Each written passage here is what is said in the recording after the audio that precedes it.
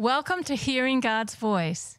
In today's message, Born to Hear God's Voice, Dr. McLewin shares that hearing God speak is as natural as hearing your mother's voice. From cover to cover, the clearest theme of the Bible is that God created us to have a relationship with Him. There are powerful stories in the Bible about people with whom God spoke. From the Garden of Eden to the great city of God in the book of Revelation, gripping conversations between God and those whom He spoke to can be found. God made you to speak to you. Recently, a viewer from Pakistan wrote to me and said, "How can I hear the voice of God?" What a great question. Today, we begin a series of messages on hearing the voice of God. When babies are born, they do not need to be taught how to hear. They hear naturally. Hearing is natural. It is natural a sense as seeing or tasting. That's how we work. Babies learn from their mother's voice. They learn to hear their mother's voice in their mother's womb. Babies and young children can be trained to listen and to observe and to become more skillful, but hearing itself is natural. Learning skills can be sharpened. Listening skills can be sharpened. And so it is when we become followers of Jesus. We naturally hear His voice. Jesus is talking to you right now. You're already hearing Him. You may not yet have become aware of what His voice sounds like, but this is the promise of Jesus. It is what He taught. My sheep hear my voice. That's a statement. And I know them, and they follow me. Jesus knows you. He knows your language. He is willing to speak to you in your heart language, communicate with you. God spoke to people in their own language for thousands of years before Arabic became a spoken language. Even today, only 20% of all the Muslims in the world actually speak Arabic. None of the Old Testament characters, from Adam to the last prophet Malachi, spoke or read Arabic. Jesus knows who you are, and He wants for you to speak to you in your language, and He wants for you to speak to Him in your language. God can hear you speak, and He loves to hear us when we speak to Him and longs for us to wait long enough to have a response from Him. He knows how to talk to you that will help you figure out how to follow Him and do what He has asked you to do. The Bible gives many examples of not only God speaking multiple languages, all the languages of the world. There are also many examples of God speaking to young people. What a blessing it is to know that no one's too young to hear the voice of God. No one's too old to hear the voice of God. God spoke to Samuel. Perhaps he was 4 or 5 years old, a powerful story in the Old Testament. When Samuel lay down to sleep, as he slept that night, he heard his name being called, Samuel. And of course, he assumed it was the priest who was calling him. He got up and he ran to where the priest was sleeping and said, "Here I am." And of course, it wasn't Eli calling him. After 3 times, the priest understood that God wanted to speak to this young man. And so after he called him a 3rd time, Eli simply gave him these instructions: "Go and lay down, and if he calls you, say, 'Speak, Lord, your servant is listening.'" 1 Samuel chapter 3 and verse 9. And so it was that when God called a 4th time, Samuel invited the God of the universe to speak to a 4 or 5-year-old child. What a remarkable story.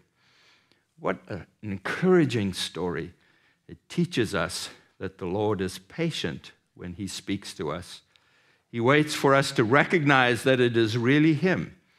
And waits for us to invite him to take the conversation further. I'll never forget the day that God called my name. And like Samuel, it took me a while to figure out that it was in fact him who was calling me and speaking to me that night. The story teaches us there's no problem with hearing. The problem is not hearing as much as it is recognizing the voice that has spoken to us. And so the Lord is speaking all the time if we have ears to hear. Remember, that was something Jesus said so frequently. He who has ears to hear, let him hear. I was 5 years old when the Lord first spoke to me. He spoke to me again when I was 10, again when I was 12. I've heard powerful stories this week about people hearing the voice of God. A young lady was driving down the road and wanting to hear the voice of God more clearly and said, God, I'll do anything that you asked me to do. That's a pretty bold prayer, and it's a pretty bold young lady.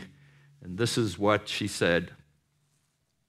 What she heard God say, pull into that next convenience store, go up to the soda fountain, the drinking machine, and do a handstand. Now that's pretty radical. I don't know if I'd try that, and I'm sure God wouldn't want me to try that, but she was bold, and he took her up on her boldness. As she got back on her feet and began to walk out the store, a man came up to her and said, tell me why you did that.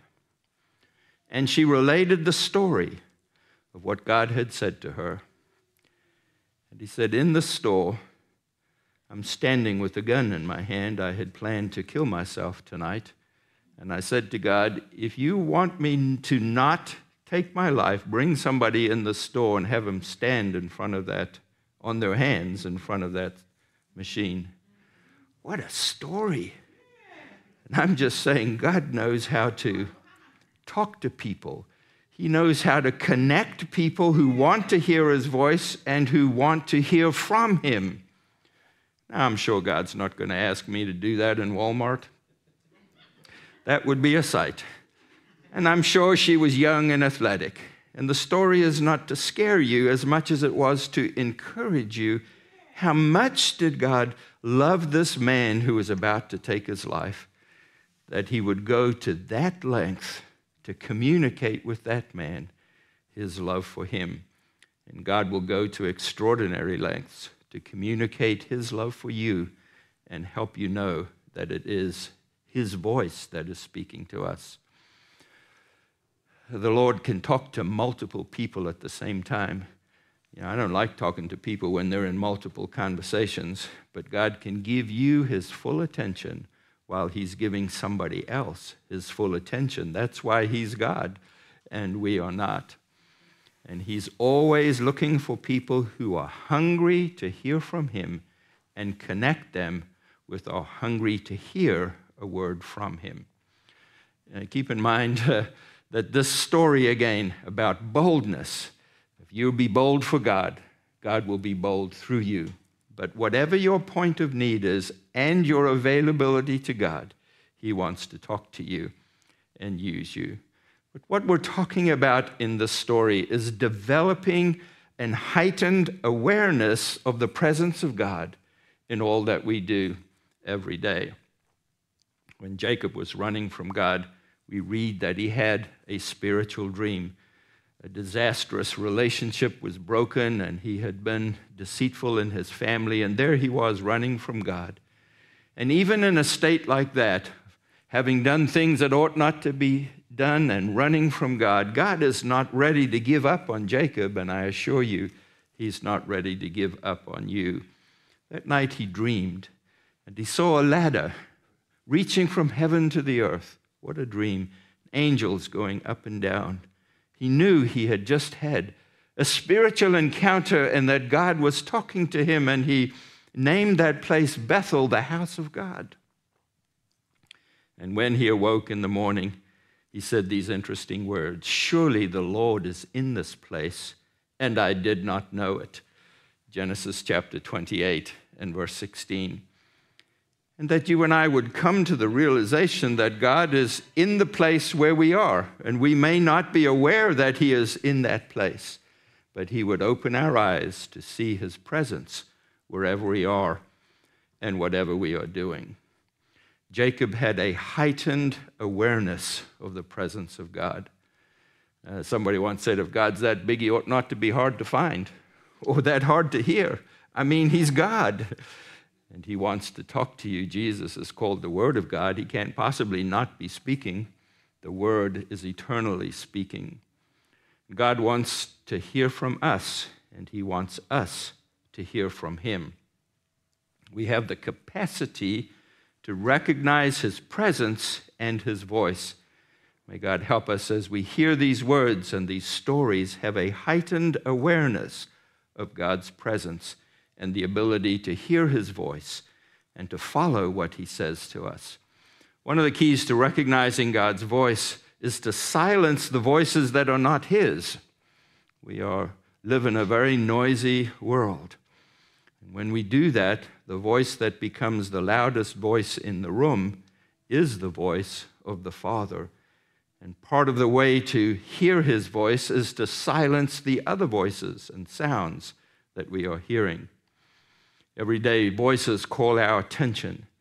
And it is often that you have heard people say, the devil made me do it. Have you ever heard people say that? Have you ever actually said that? Isn't it strange that people can have no problem hearing the devil's voice and yet have trouble hearing God's voice? The devil's voice always pulls us away from hearing the voice of God. The devil's voice contradicts or challenges the word of God and the ways of God. Prophet Isaiah wrote, your sins have cut you off from God. Because of your sins, he has turned away and will not listen anymore. Isaiah chapter 59 and verse 2, we can reach the point where we have such hard hearts that God stops speaking to us until there's a shift that he sees in us and a willingness to turn to him and ask him to soften our heart. Religion hardens our hearts, making it more difficult to hear the voice of God. Have you ever noticed that Buddha statues have extremely long ears? I've seen some of these statues around the world, massive statues with disproportionately large ears. But Buddha can't hear, and he can't speak. Some people walk around a black stone 7 times and try to do it as often as they can. But the stone can't speak, and the stone can't hear. Some people offer incense and fruit to an idol that cannot smell or taste.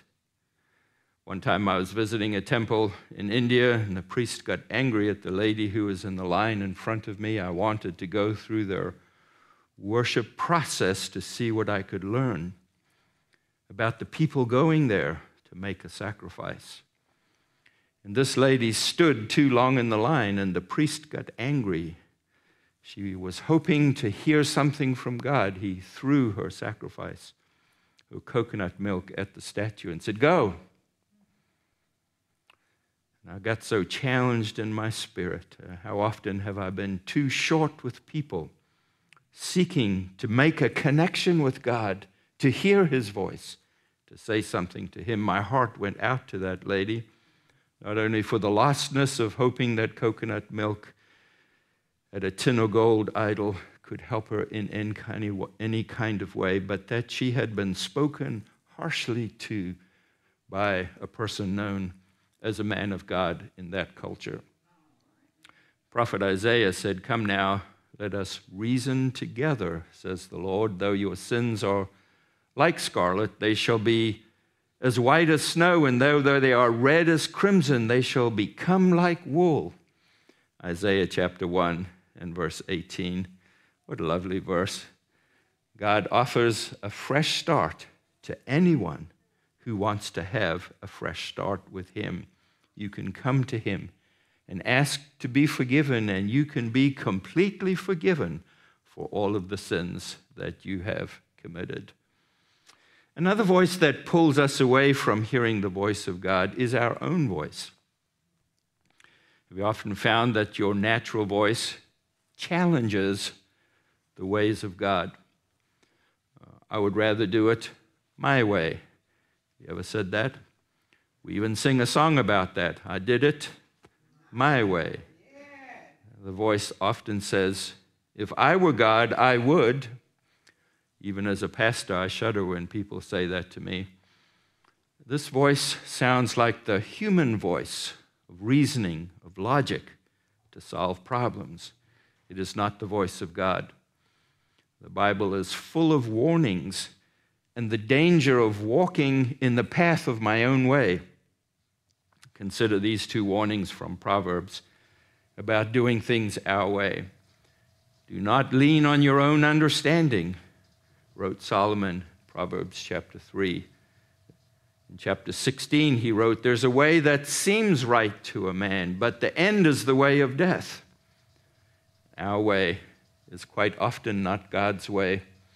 We become bullheaded, and we end up fighting with God. Remember a lady a long time ago attended Ingleside, precious lady, just said to me in moments of pain, my arms are too short to box with God. Indeed, yours are.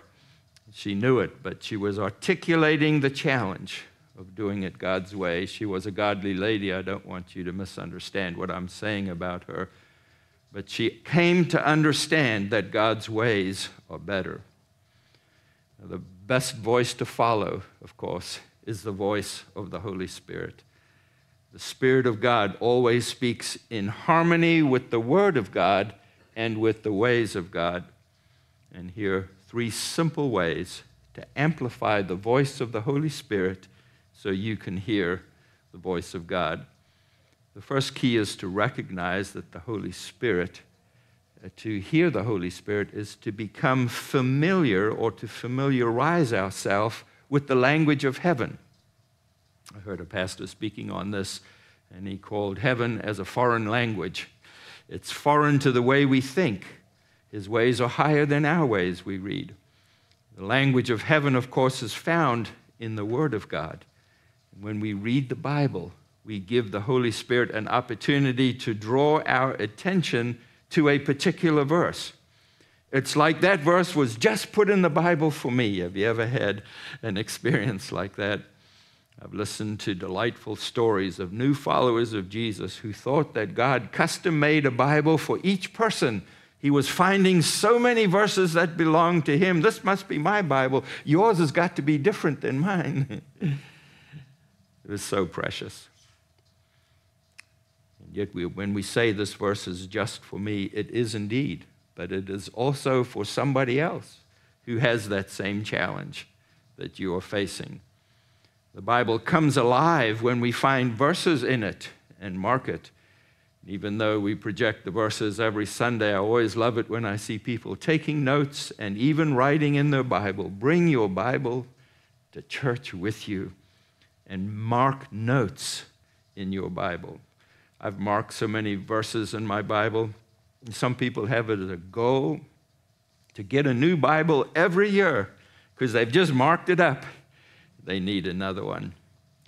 Now, some religions teach that their holy book cannot be written in. What a tragic thought that is. That's religious thinking. God wants you to mark up your Bible so that you can get to know it better and then buy another one. Just recently, I ran across a photograph of me preaching in Ethiopia, where I lost my most marked Bible. It didn't come home with me. I hope it made somebody good coffee wherever they bought it or read it or turned it into coffee, whatever they did. I miss it. And of course, I mark my Bibles electronically now. And so there's a connection that we have with our book. God wants you to add notes and dates. Those of you who've heard me take funerals say, I love to get a person's Bible and then just pick out the verses that they had marked and let them speak in that person's absence. God speaks through his word. King David said, I've hidden your word in my heart that I might not sin against you. Psalm 119 and verse 11. If you want to hear the voice of God, then you'll take time to sit quietly in the presence of God, and the devil's voice will be diminished and overcome by reading and being in God's presence. Spending time in the Word helps us recognize the voice of God when He speaks to us. A second key to hearing the voice of God is silence and stillness. I know this is not very popular in our culture. The Bible invites us to be still and to know that I am God. Psalm 46 and verse 10. Silence and stillness are good for the soul. Silence is putting away the distractions of life.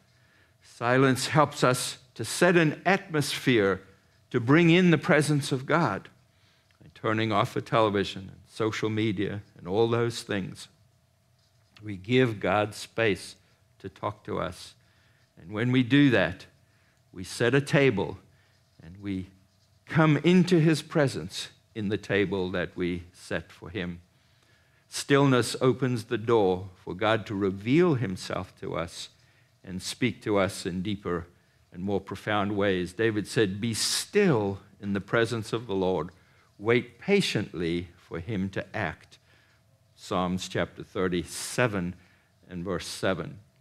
Stillness turns off that inner chatter, that inner turmoil, that conflict of our soul, the guilt from past mistakes, the worrying about the future, hurts from wounds that you've had in relationships, harsh words that have been spoken, feelings of being inadequate, confusion about life. Have you ever had runaway thoughts like those? All these things keep us from hearing the voice of God. I release to you a stillness from the runaway thoughts that are stopping Jesus from talking to you right now. Sit in His presence with joy, with peace. Here's a simple exercise I'd recommend for you this week. The quietening yourself down.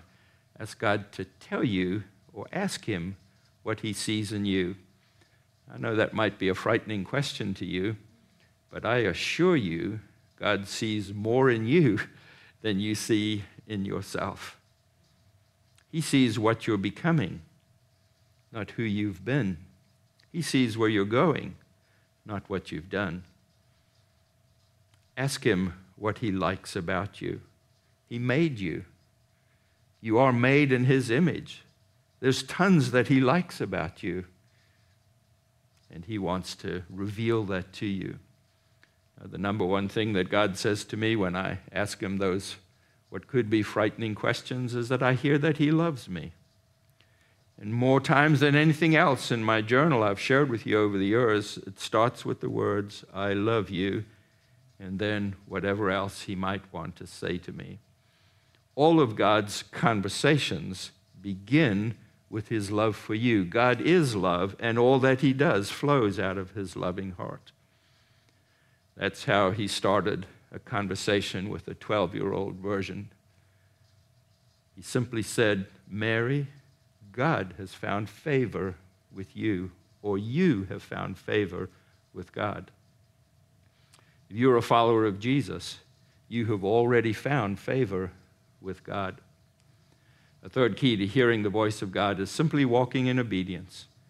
John walked closely with Jesus and spoke tenderly to the early followers about following Jesus. If we walk in the light, as He is in the light, we have fellowship with one another, and the blood of Jesus, His Son, cleanses us from all sin. 1 John chapter 1 and verse 7. What wonderful verses. The cleansing blood of Jesus opens our ears and our hearts to hear the voice of God and to walk in His will for our lives. John went on to say, if we say we have no sin, we've deceived ourselves, and the truth is not in us. Jesus knows about your sin, and He's made a plan for it. That's why He's not mad about it, because if we bring it to Him, He'll forgive us. If you have the courage to admit before God that you are a sinner, have you discovered that your good deeds are not enough to cover for your sins? You've tried all your life to earn God's favor by doing good things. Do you long to feel the love and acceptance of God? Listen to so many stories of people who all their life just wanted to feel God's approval on their life. John offers a clear path to everyone who is living with the feeling that I have just described. He said, if we confess our sins, he is faithful and just to forgive us our sins and to cleanse us from all unrighteousness. 1 John chapter 1 and verse 9. Would you ask him to forgive you for the sins that you have committed and give you the gift of eternal life? Ask him to open your ears to hear his voice and fill you with his Holy Spirit. Father God, fill each one with your presence who has prayed with me. If you felt the presence of Jesus coming upon you, write to me, and we'll tell you more about how to follow Jesus. Father, thank you for loving us and being ready to talk with us. Forgive us for the times we have wanted to go our own way and not to listen. Help us to turn away from distractions and tune in to your voice of love. In Jesus' name, amen. We hope this message has filled you with living hope in Jesus. If you would like to talk to someone about your spiritual journey, please leave a comment or send us a private message. We enjoy reading your notes and having an opportunity to pray with you. If you received a blessing through this message, please share it with others. We invite you to become a Living Hope partner by donating as little as $1 a month through our QR code. Your gifts will help us create new messages and reach more people. Living Hope is a ministry of Ingleside International Incorporated. All donations for Living Hope qualify as a charitable contribution. Thank you for your prayers and support. Next week, we will continue learning together from the Word of God. God bless you and fill you with living hope.